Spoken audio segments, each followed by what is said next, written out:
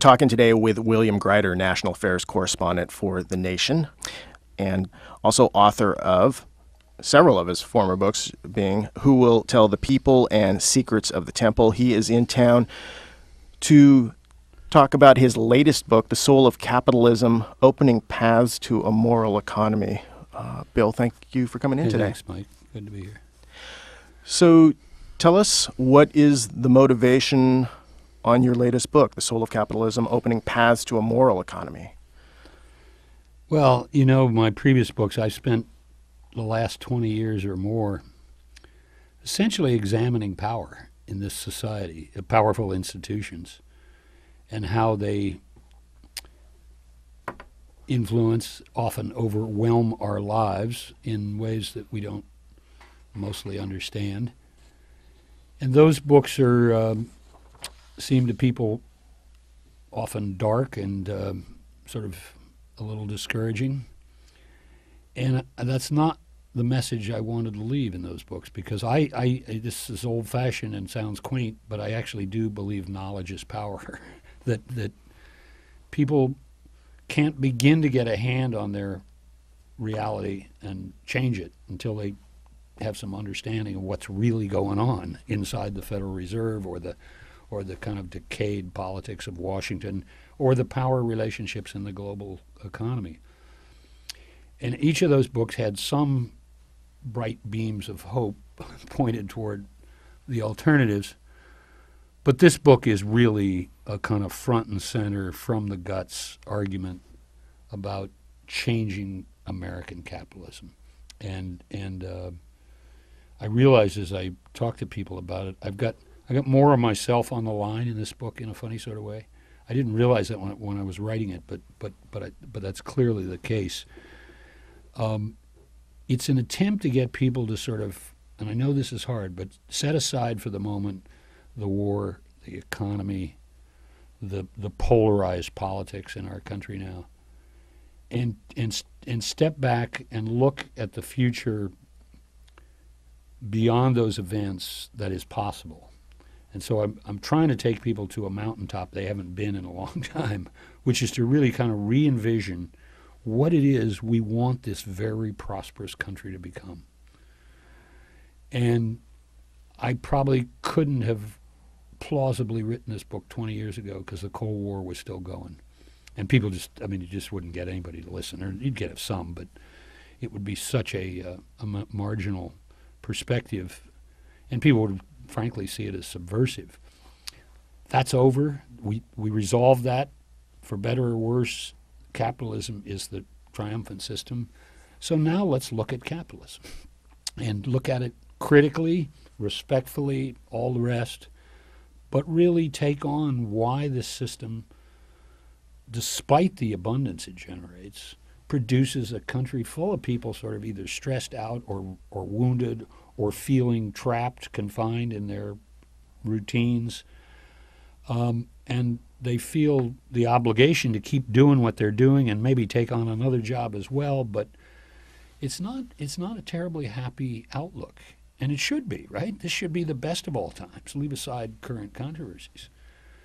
I think only partly because the Cold War ended, but fundamentally because where Americans are, I think we actually could be on the edge already into a generational era of reform, quite different from the ones in the 20th century, that goes into the guts of capitalism and changes it inside.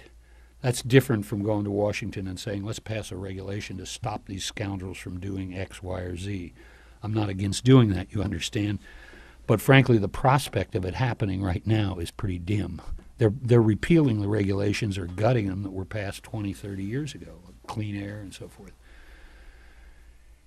And my proposition, which I think a lot of people are ready to believe, but a lot of people it's just too much for them to accept. But the proposition is, this system is far more vulnerable to change than it pretends, and people have more potential power than they imagine. But you got to know where the leverage points are. You got to know what your real assets are. And then over time, people on the margins experimenting, going at the wall, getting their heads banged in, going again. I mean, this is very old history. Our people in this country, probably starting with the abolitionists, have pursued that kind of politics. And it doesn't promise any early victory.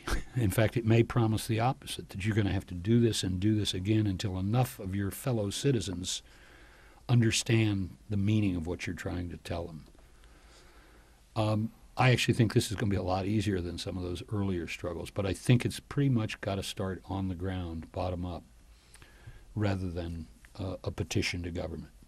Now, state and local governments are different, partly because they're not quite as ensnared in the corporate mentality, although many of them are, and partly because there's the proximity of the politics allows you to score more points with the people who are elected. The kind of changes I'm talking about go to the malformed power relationships within capitalism, that is, who gets to make the decisions inside a company, who makes the decisions in Wall Street that are really the command center for the corporations. How do you connect up ordinary folks institutionally with the money they own as investors? Each nest egg itself might be quite small, but collectively it's powerful. Workers, union or non-union, with a capacity to have voice within the company and to have a share of the ownership, so that the wealth they're creating inside that company doesn't just flow out the door to selected insiders and the broad absentee owners we call shareholders. How do we break open the production and consumption system, this marvelous society of goods, to get it to face what not all of us, but a lot of us believe is a sort of millennial crisis about ecology and the fate of the earth. And some are doing that. It's not hopeless. But if you believe, and I do, that we need a genuine industrial transformation of both the products that are the content of those products and the processes by which they're made. And the technologists who've been preaching on this theme for 30 or 40 years now assure us that this is possible to achieve. Why don't they happen? Why doesn't it happen? Well, there are a lot of arguments thrown in our face about costs and so forth and so on, but the real reason is the decision-making around those questions is controlled by a very small number of people who happen to be at the top of the auto industry or the electric utilities industry, or who happen to be at a Wall Street bank or brokerage that make the terms for how money is lent and invested. That's what we've got to break open. So how do we as citizens then begin to start this ball rolling? Well, you have a lot of free spirits in the Northwest, in this area. Some of them have been working on this long before I came along, as you know. What I do in the book, and this is really the basis of my optimism, in addition to trying to explain, to sort of break open the beast we call capitalism and explain its working parts, but also to tell stories along the way of inventive social actors who are getting some leverage. Some of it quite substantial, some of it just small and localized. And one of the stories of many I tell is about Rainforest Action Network.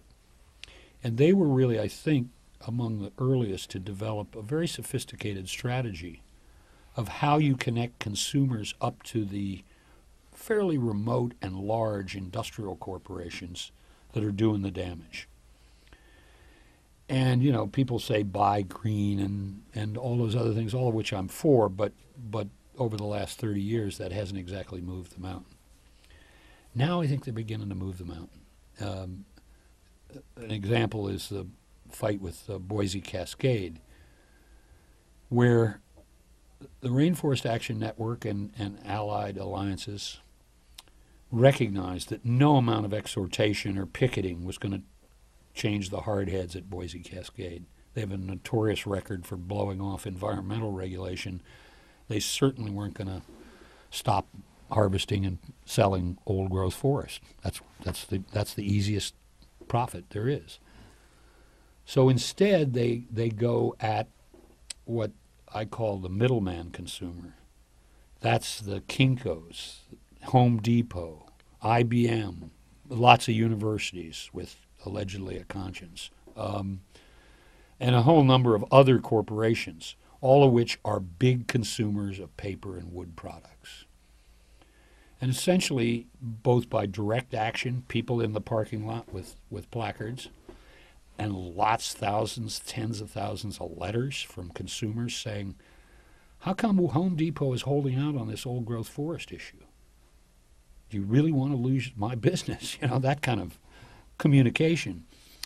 And it reaches an intensity where those middle companies say, this isn't our fight. It doesn't really matter to us. We're getting out of the middle.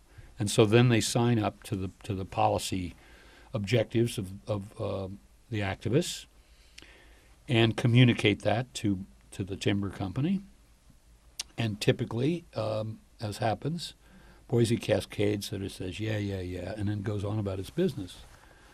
Then they start canceling contracts, big contracts, because the Kinko's and the Home Depots can't take the heat. They are frontline retailers selling to the mass public, and even if they can't determine how much of their consumer base cares intensely about this, they don't want to lose 5 or 10% to find out, you know? I mean, that's not a good transaction for them. So just a couple of weeks ago, Boise Cascade folded, and they adopted an old-growth forest, no old-growth forest trade policy, and covering some other aspects of forestry as well, that the people at Rainforest Action Network accept as genuine, and they'll have to enforce it, of course, and make sure that it's not eviscerated in the application, but they feel pretty good about their victory, and I think it's a big win. I could tell you 10 other similar stories. I just add this point that they are now negotiating with, I can't name it, but one of the largest banks in this country, which provides capital and credit to probably thousands of corporations. And in some ways, that's where the values are really set. Yes, the CEO and his management team is always grinding out numbers to prove that we can squeeze the workers a little more here, just make them work 12-hour shifts. We'll pay them the overtime, but that'll still be cheaper than hiring other employees because that means they get health care and pensions and all those costs. But the financiers are often the ones who say, if you go to 12-hour shifts, you'll get a better bottom line, and that's what we want. You know what I mean? They're kind of the enforcer in a sense.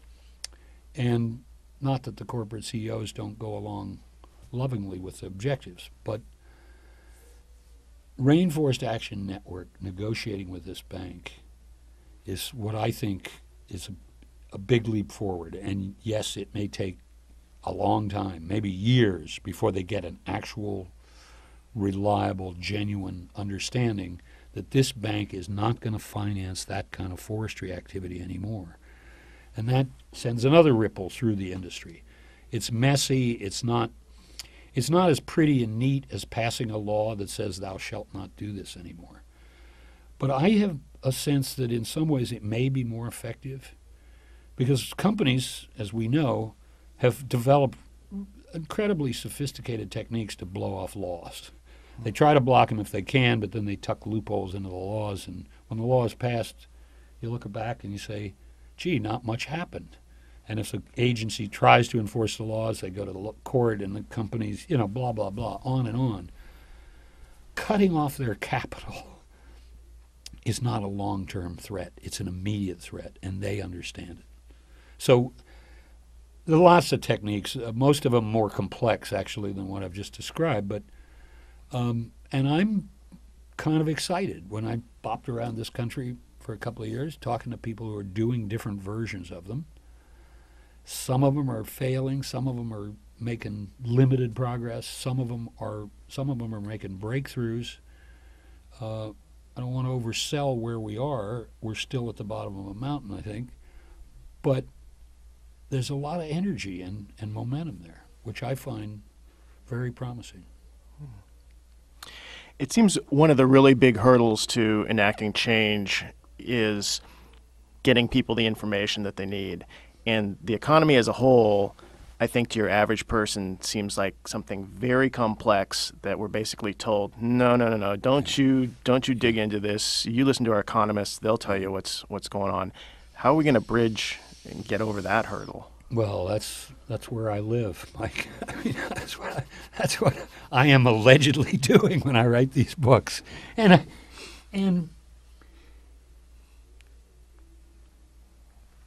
you know, I know better than most the internals of the big media. I was there at the Washington Post and elsewhere. It's not a mystery to me how this happened. On the other hand, I've always kind of believed in my guts that, and see it confirmed, people have a way of finding their way to the truth now and then that wasn't put in front of them by anybody, right? It just, people learn from their experience primarily, not from the media. And yes, the media infects and influences that. And yes, torrents of propaganda from Wall Street about how we'll take care of your money. You don't understand this, what we're doing here, but we promise it'll be good. Of course. But meanwhile, there are always some souls in the crowd who say, that doesn't sound right to me. And they kind of get there. And on this book tour, I've been bopping around the country. I feel so good, not just about the book, but about the response of people to something I've been saying to different audiences, and that is, when you think about work, the fundamental reality of work in America is that most people, not all, but most, go to work every day in a master-servant relationship, actually inherited from feudalism. And the feudal lord controlled his land. Any of the serfs on that land had to do his bidding. If they didn't, he expelled them. And now think about a CEO who restrained somewhat by modern laws, but not that much, actually. The power relationship is pretty much the same. And that, I think, is not the only, but one of the core explanations for why Americans feel so cramped in their daily lives and powerless. And they are powerless, the way things work now, in many instances. And you know the feeling, is a kind of resignation, sometimes cynicism that, you keep your head down and you do what you need to do and hope that you can develop some kind of other life outside work. Work ought to be, I think, the center of life. If you're doing something you enjoy, it's not going to give you all of your human needs, but it ought to give you some. The other aspect of it, which I'm not sure people fully understand, but that control system, the pyramid in which a few people at the top make the decisions and everybody below follows, is a principal explanation for the growing inequality of income and wealth, and always has been.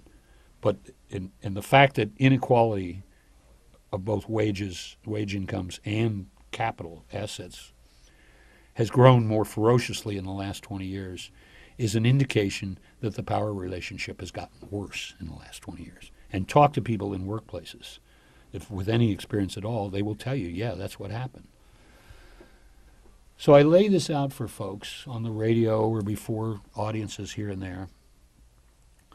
And there's a kind of almost exciting instant of recognition. I was on a radio show in Minnesota Public Radio. And a guy called in and said, I was driving to work and I heard you say that and I put my fist in the air and I said, yes. Sort of like, yes, finally somebody said that. And then he went on to say he's an owner of a small company. And the interviewer was a little confused and she said, well, that means you're a master, right? He said, yeah, I am. But I was an employee, and one of the reasons I started my own company was try to break up that relationship, which is bad for both sides. And then again, I won't take them through all of them, but heard from a business professor in this area who said, we've been talking about that. We've had this seminar running with our graduate business school students on the relationship of feudalism to capitalism. And we were hitting on some of the same points. And we were thinking, well, we'll do this for a few years and then we'll write a book. And he said, now you've written the book. I mean, you can see why that's fulfilling. But what it tells me, back to the original problem of how do you get people to see things, is that ordinary folks have knowledge that is not formally recognized or accepted. They know some things that the textbooks do not teach, that the experts do not themselves recognize. And I mean, this is one of the great saving graces of our country, I think, and always has been, that this other reality of what people know is far more complex than either the big media or the polling groups and the focus groups and all that crap, or the political analysis can take in. And so I don't think you have to have mass knowledge of these ideas to make them powerful.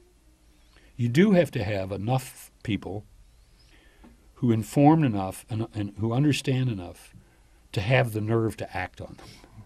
But it always starts that way, it seems to me. If you look at the great social movements in American history, it always started somewhere with a kind of dedicated minority who really did see a different reality ahead, and they believed in it. And so that's what we're looking for now. And those people, just to add, come from all over town. This is not, I think, a set of ideas that is just about liberating the poor from their status, or the working poor, or making things right for blue-collar workers. It goes way up the line in terms of occupation and status and income. And I think the complaints, although obviously they're different at different places in the society, I think there's more unity about anger, about the sort of sense of permanent distress and hopelessness than the political polls pick up, which to me is a sort of promising starting point for talking to them. Yeah, someone pointed out to me our current system is somewhat intriguing, where we supposedly live in a democracy, but for 8+ hours per day we put that democracy aside and we walk into a situation where someone else calls the shots, and we absolutely are servants to that. Did you run across examples where people have successfully changed that system from within? There are a lot of, I don't know, the number bounces around. There are 10 or 11,000 employee-owned companies in the country. Many of them, but certainly not all of them, have some form of democratic governance within, a culture or a mechanism that pretty much guarantees that the employees of every station will be able to participate in the decision-making, if only to kibitz or to review or to talk back, basically. Others are more supple and I think effective because they're trying much more seriously to draw the knowledge out of everybody. I mean, workers know what's going on in a company, and they may or may not share that with the managers. Often because if they do tell the managers the truth, they will be punished for it. Because you see, you're putting the managers on the spot by saying, actually, your system is screwed up, it's terribly wasteful, and you could save a lot of money if you didn't do it that way. You can see how disruptive that is, right? But there's a movement underway, and I don't want to make it sound like it's broad yet, because it's not, but in which a labor union organizes with a Wall Street firm a takeover of a plant that is about to be closed and reforms it. And the example among the examples I cite in the book is a company called Blue Ridge Paper, which is 5 paper plants and a pulp mill in North Carolina, owned by Champion Paper, which was going to dump it because Champion Paper was prettying up its balance sheet so that it could be bought by international paper at a premium, which happened. And they didn't get a good bid on these properties, so they were going to just sell it off. Sell off the machines, close them down. And the workers there, union and non-union, rebelled because they recognized these are viable assets. This is a productive company. They make juice cartons and milk cartons, and that's a big sector. And they were not, they were not losers by any economic financial standards. So they go to a little firm called the KPS Fund, and and these guys do direct equity takeovers. They spot a company, they buy it or buy a controlling share, and then they change it. The difference is they don't do it like barracudas. They don't toss stuff out the door and fire workers and get it in shape to sell back into the stock market. They try to make a different company. And in this case, 45% of the workers, or workers got 45% of the ownership. This equity investing firm holds the other 55%, and they are transforming it. I've got a wonderful, resonant explanation from one of the partners, Mike Pissarros. And he said, we are taking an oppressive, Stalinist, authoritarian, grim place to work that's existed that way for 80 years, and we're turning it into a modern 21st century collaborative place where the company relies less on people's brawn and more on their brains. And then I have a labor guy who was an officer in the papermakers union who actually prompted the deal, saying very much the same thing and adding, this is hard to do. Because when you think about it, you're asking both the manager's side and the worker's side to change themselves, to sort of put aside that old relationship that they worked under for years and years, which basically says the workers don't have any responsibility. They put in their 8 hours, they do what the supervisors tell them, nothing else, keep their mouths shut, and that's the job. And now they're being asked to, hey, you got a stake in this place. What's right and what's wrong? Help us, right? And we'll work it out together.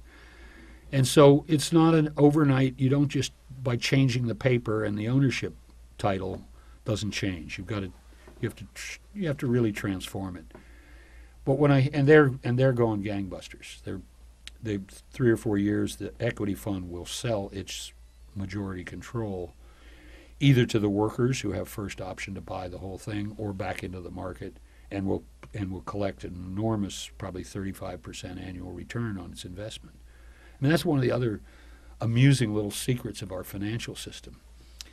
The people who do these deals, yes, they accept risk. Yes, they plunge into the management of the company, but they get paid well for their effort, for their risk. I mean, they collect returns far beyond what average investor can expect.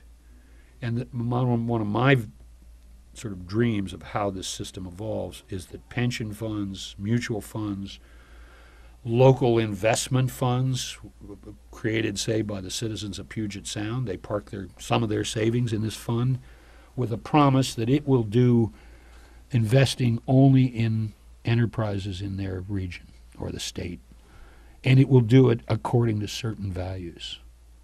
And we know what those values are. And there'll be hard agreements, legal covenants that are enforceable. We'll give you some capital to help you grow, and in return you're going to promise to do the following or not do the following. None of this is particularly unusual in capitalism. That's what happens every day. The difference is that you've got now a broader constituency with a different set of priorities and long-term interests than simply the bottom line. Talk about how things have shifted with the investment funds that people put their their pension funds and things like that. Mm-hmm. It seemed like for years, and still seems very much today, that it's the people in Wall Street that are in control of that we as employees or workers don't really have any way of steering the boat. And there is change, but it's you're essentially correct that with very few exceptions, the big pension funds and their trustees invest very passively according to the way various Wall Street gurus, analysts, experts, strategists counsel them at enormous fees, I might add. And the argument is always made, and it's promoted by Wall Street in pretty dramatic fashion. Don't let your social aggravations interfere with the investing process. You're only interested in the return. And if you start thinking about the environment or labor conditions or the equity of the wage structure inside a company where the CEO is making 500 times the average, you're just going to mess up the returns and so on and so forth. And not surprisingly, most people are intimidated by that and sort of shrug and say, well, yeah, I guess that's right. I need those returns for my retirement. One of the things that's new is that the reality is producing the evidence that just turns those bromides upside down. For the simplest level, some of the socially responsible investment funds, which really do actively invest, choosing among all of the companies in the market, at a minimum to avoid the bad guys, I mean the real horrible rogues, and maybe to shift their capital toward companies that really are trying for a more progressive performance.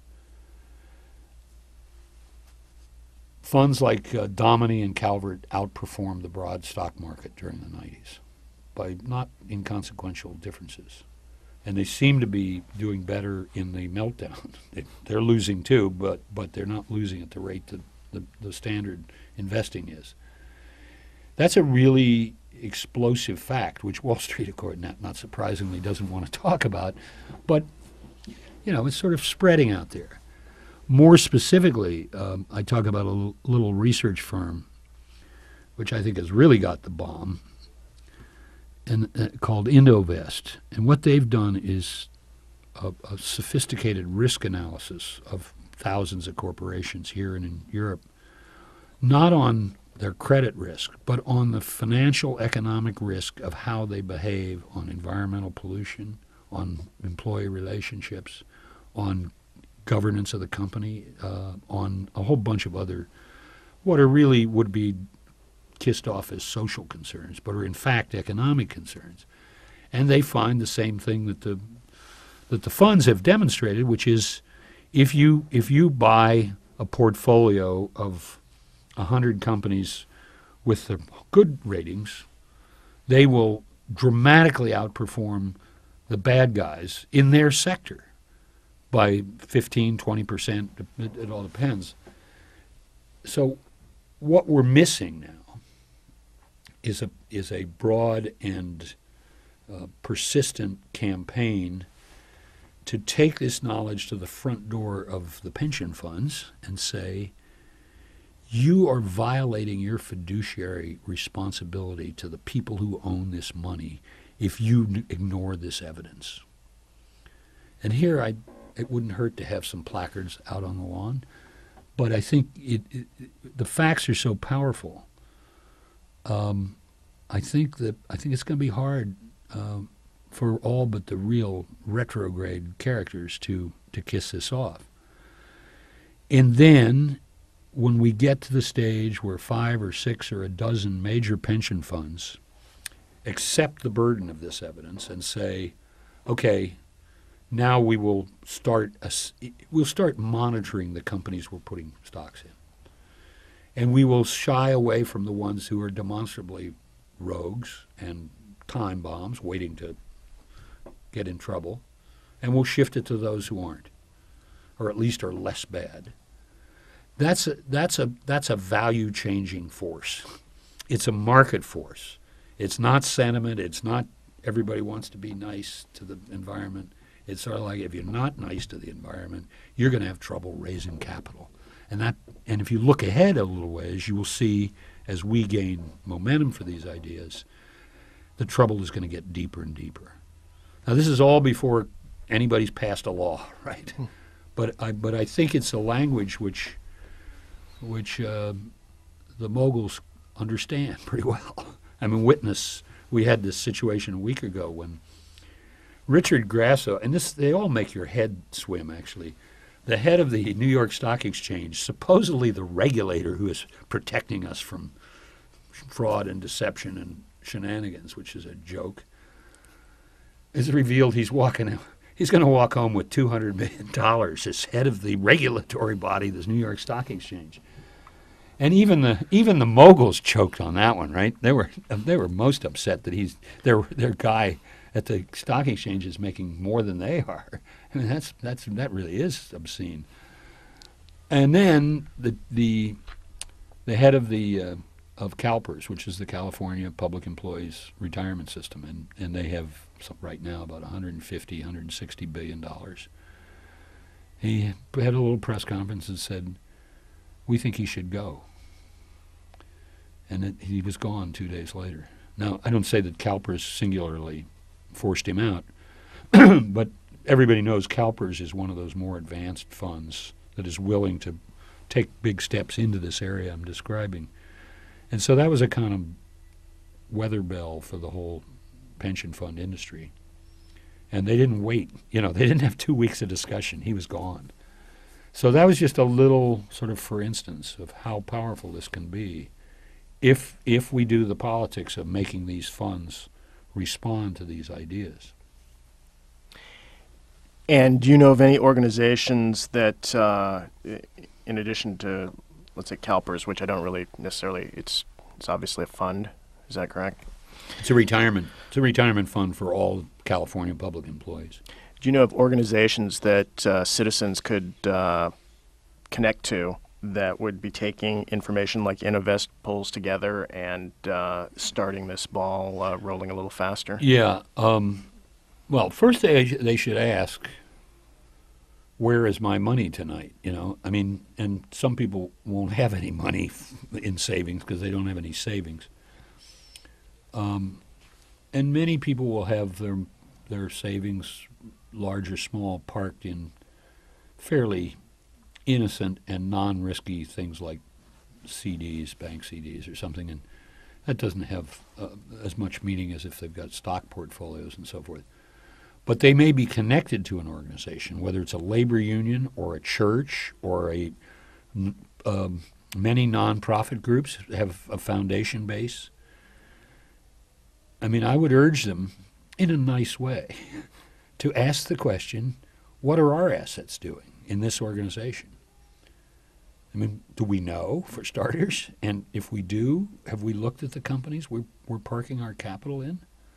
Very revealing conversation to get into that, because you'll find a lot of the people who see themselves as white hats on these issues are actually financing the other side, and they will say, "Oh well, that isn't what we had. Well, we're just getting returns here."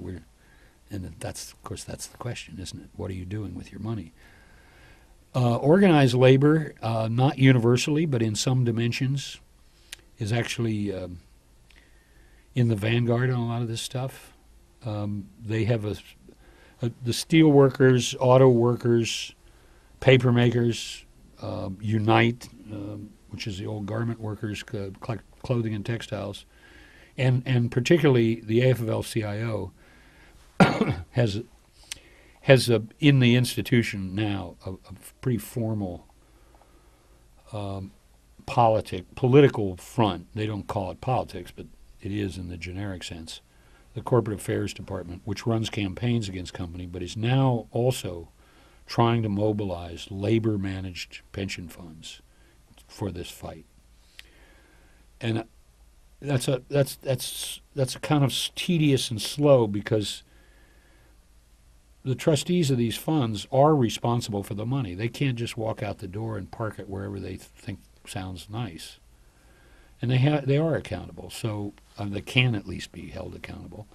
So you don't get overnight conversions, but I think that work, particularly when something like the Grasso incident shows people how much power there is in delivering these hard messages.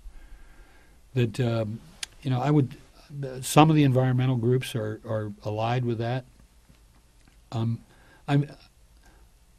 at a loss because there isn't an 800 number you can call and say, oh, I want in the movement. There isn't even a movement, in fact, not at this hour. But I think if people look around at groups that care about these issues, they will then go online and go on the web and search some of these subjects. A lot of it, of course, is industry propaganda, but I think people will be surprised at how much terrific educational information and then sort of leading edge stuff that says this is where the fight is going. And so the investors have the Council of Institutional Investors, which is less aggressive than I would like it to be, but that's a place where labor pension funds and other progressive pension funds have they share the information and so forth. It's one of those power vacuums where the people in charge are, first of all, intimidated by the financiers, and secondly, they are not used to hearing from the very people they are allegedly responsible to, that is, working Americans whose savings are in play.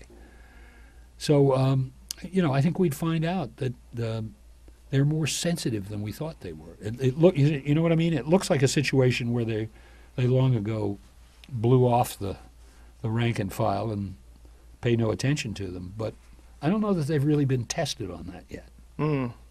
Yeah, they probably have completely forgotten about whatever strategies they once had for dealing with this. Yeah, and you have to appreciate that the Wall Street firms spend a blue fortune to get these funds as clients, customers who will hand over their billions to that firm to invest. And so typically they'll have a lovely seminar to train new trustees of how to run the pension fund. And the seminar will be in Hawaii with a golf course next door. And you know the drill. And they simultaneously scare the crap out of these trustees. If you make the wrong thing, you can go to prison. And at the same time say, we're your friends. We'll help you avoid those costly mistakes and so forth. Well, then you look at the history of the last 5 years. Virtually all of these funds marched up the mountain of the stock market bubble and then fell down the other side. And they spent hundreds of billions of dollars paying these brokers to lead them by the nose through that. So if they start making more of their own decisions and start listening more to the constituencies that are their natural base, I don't think they'll do worse than that. I really don't. I have about 10 minutes left, and while I have you here, there's, of course, all these questions that are just eating away at me. One of the things I want to ask you is if you could kind of summarize where you think the economy is at right now. Is there any reason for us to feel hopeful at this point? Yeah, let me say, Mike, and I can't remember whether I did. I've got a website, williamgreider.com, Greider, williamgreider.com, where I rant on the subject of the book, but also lots of other subjects, including the economy, and it gives you a quick link to The Nation magazine and my pieces there, and so I hope you'll check it out and give me responses, critiques, comfort, whatever you feel like. I mean, I'm quite serious. I love the fact that you can have conversations with lots of different people, albeit through the electronic screen of the internet, but it's very confirming for me the kind of answers I get back. Some of that is about our current economic situation, and if you've read my pieces in The Nation over the last 6 months or so, you will know that I am not optimistic there. Quite the contrary. That I think this country, like Japan before it, is flirting with what I call a low-grade depression. And I just mean by that, it's not going to be 1932. The bottom isn't going to fall out of American life. but it will be a stagnant economy that can't recover. And it might go on for some years unless the government really gets focused on how to overcome that. And I go through all of the really old Keynesian liberal measures from the 1930s that are needed to pump up stimulus, to help people get out of their debt situation, including corporations, and keep not just the country but the world afloat.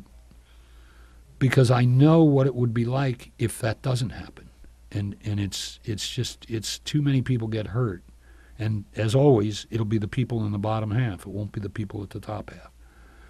And the world, even though I'm a critic of the global system and believe that it needs serious reform, just as American capitalism does, I'm not for crashing it, because the cost of that in human terms is horrendous, and will generate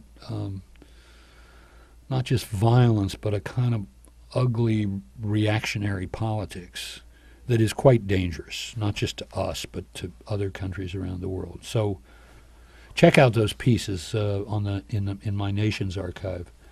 And meanwhile, one of this is going to sound maybe too precious to people, but one of the reasons I feel so strongly about this book and its optimism is because I do think we're in a bad patch and that it's going to go on a while.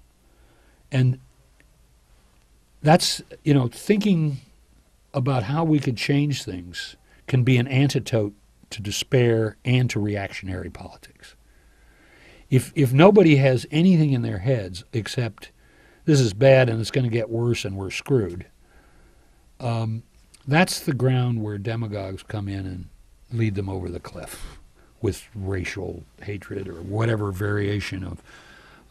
And I know history well enough to know that we're in one of those zones where that's one of the risks. And so I'm standing out here with this candle in the wind, trying to get people to think positively about what they can do, that they're not helpless, that there are energies they can contribute to much deeper change than anything the government has in mind. And I'd also like to ask you about the recent WTO ministerial that fell apart. What's your take on that? I thought that was great news, and also an opening.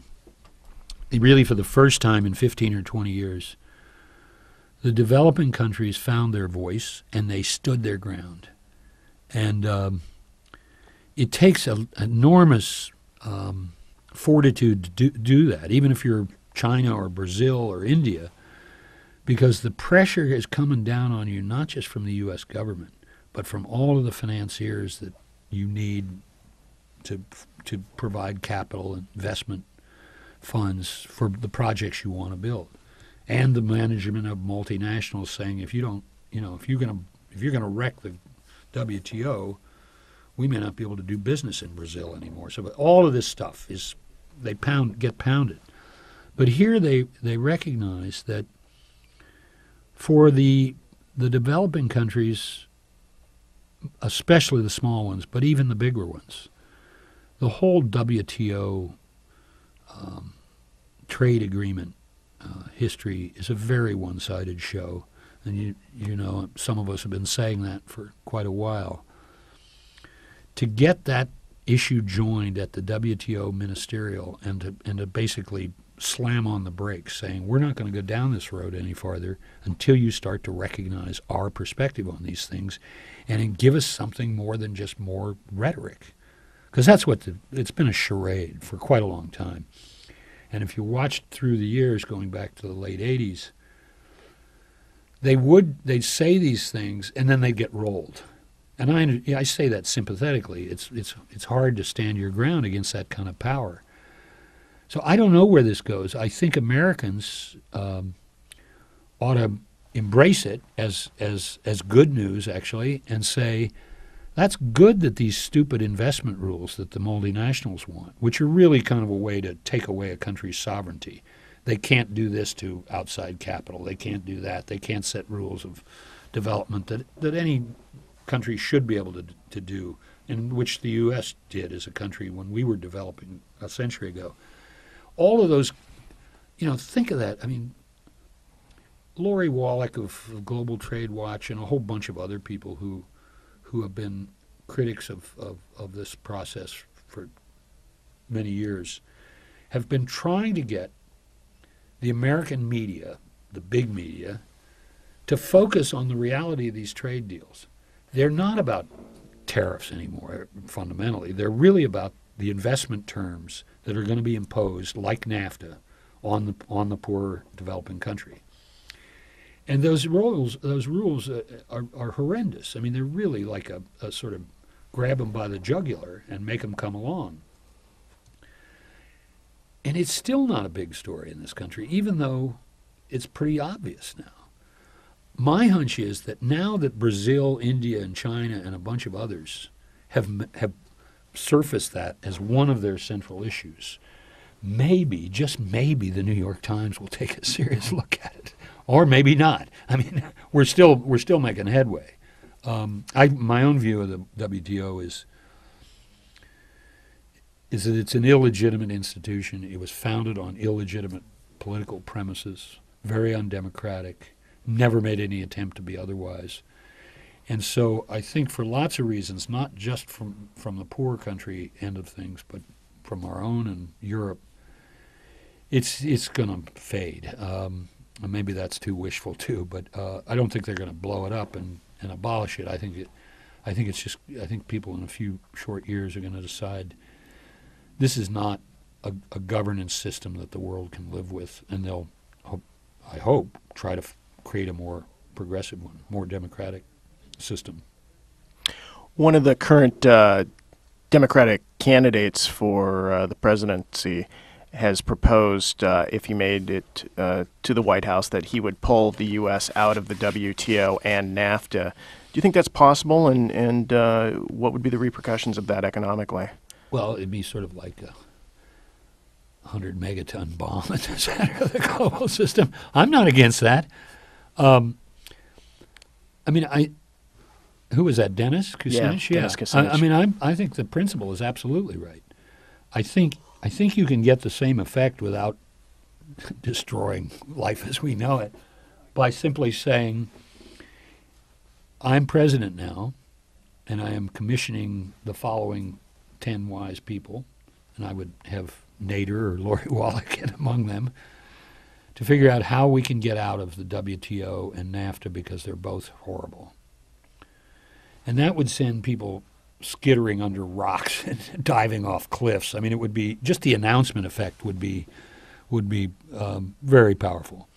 And then you could begin a negotiation that says, here are our 6, 8, 12 complaints about the way the system works now, and we propose to get these changed, or yes, we will withdraw. I mean, I don't think you need to do those simultaneously. I actually think, and I wrote this in One World Ready or Not 6, 7, 8 years ago, the gulf between rich and poor regions, so forth, is so great. It's a kind of an elite folly to think that you can have one building in Geneva that's somehow responsible for all that and that can be trusted to be genuinely neutral among the conflicting interests. So that I think I'm not against the global integration of economies per se. I'm against the way this one proceeds, and I think it might actually be healthier for the world if everybody took a step back and said, let's work on regional blocks first. And that's anathema to the free traders. They don't want that. But you take South Asia and maybe North Asia and parts of Latin America and so forth and so on, and the United States sets up some relationships with those which don't apply to the whole world, but then that invites the possibility that the United States, because we're so wealthy, also takes some development responsibility for those countries. That is, schools, health, roads, the infrastructure, which really does start them down the road to genuine development, rather than just kind of little zones of industry which are kind of islands in the society. and yes, provide jobs and low wages, but don't really begin to build the society in ways that the ways that we did as a country in the 19th century. We may be heading towards something of that as the center, the WTO, and the United States as all-powerful leader lose their influence. And that'll be bemoaned, and there'll be learned books written about how awful it is. I think it's, as a practical matter, I think it may be the best next step we can find. Now, I'm not against recreating international institutions like the ones that Bretton Woods tried to create right after World War II that really do stabilize the financial flows and stuff like that. I mean, if I saw any leaders around the world in governments anywhere in the world who were talking that way, I would be more hopeful, but I don't. The only folks who are talking actually progressively in these terms are the ones in the street. And that's good. That'll go on for a while until governments begin to get out of the way or wake up. All right. Well, if people want to get a hold of you, can you tell us again how they can find you? You can contact through my website, which is williamgreider.com. That's Greider, and you'll hear back from me.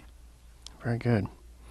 Well, just been talking with William Greider, National Affairs Correspondent for The Nation and author of numerous books, including Who Will Tell the People, Secrets of the Temple, and his latest book, The Soul of Capitalism, Opening Paths to a Moral Economy.